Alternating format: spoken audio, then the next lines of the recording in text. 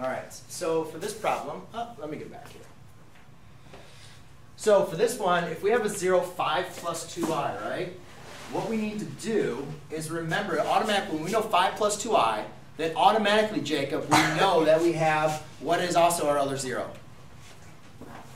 5 minus 2i, right? Automatically. 5 plus 2i, we have the conjugate 5 minus 2i. So then the next thing what we need to look at is, yes, you can use synthetic division for this. Not a problem. Set it up. 5 plus 2i, synthetically divide. Go for it. Give it a shot. See how you do. All right? However, there's another way we can do this. And I like to do this method, especially when we have a binomial and another binomial, is let's multiply these out to get another factor that's not going to include the I, right? Because remember, what happens when we multiplied a complex number by its conjugate? We got rid of the I, right? So we have 5 plus 2i. Oh, wait, that's the 0, right? So the factor is going to be x minus 5 plus 2i, right? That's one factor. And then the other factor is going to be x minus 5 minus 2i. Correct?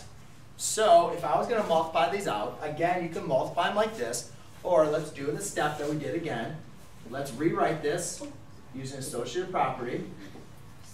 Then, we have difference of two squares. So when I multiply this out, I have x minus 5 squared.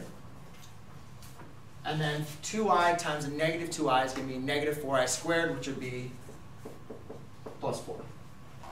Right? So then I have x minus 5 squared, which is going to be x squared minus 10x. And then we'll have plus 25, but plus 4 is going to give you what? 29. Plus 29. Okay? Now, we can use this to use long division for this polynomial. Wait, why? Huh? Why would you use long division? Because now I know that this is a 0 and that's a 0, right? They both multiply to give me this, correct? Both those zeros are written as factors, multiply to give me this polynomial. So think of it like this way. Just think of like if you had 2 and 3, like if I factors, let's say if I have factors of 12 or 2 and 3, right? Multiply them to give me 6. I can still divide 6 into 12 to find all. Remember, we're trying to find all the zeros, right? And remember, since this is to the third power, right? Do I have all of my zeros? No. So I still have one more I need to get. So I need to still continue to factor this down. So what I'm going to do is, I have x squared minus 10x plus 29, long division, x cubed minus 7x squared minus x plus 87. Okay, so, remember how we had to use long division again, right? X squared goes into x cubed, x times. X times x squared, x cubed. X times negative 10x is going to be a negative 10x squared. X times 29 is going to be 29x, positive 29x. So then remember, we subtract the whole row. X cubed minus x cubed, 0x cubed. Negative 7x squared minus a negative 10x squared is a positive 3x squared.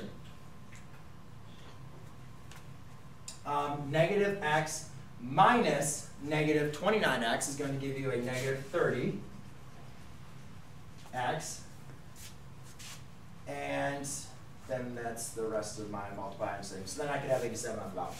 So now I do x squared divided into 3x squared. Yes, it goes in there, positive 3 times.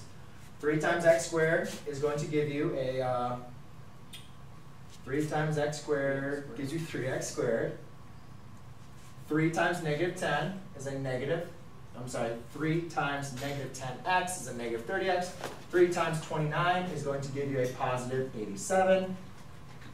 Subtract the rows, everything's equal to 0. So therefore, my last remaining factor is x plus 3. So if this is a 0, I know, Jacob, that that's a 0, all right? Then I multiply them, use long division, and I figure out my last factor, proving that that's a 0 as well. Cool? Pretty awesome, huh? All right. really so much.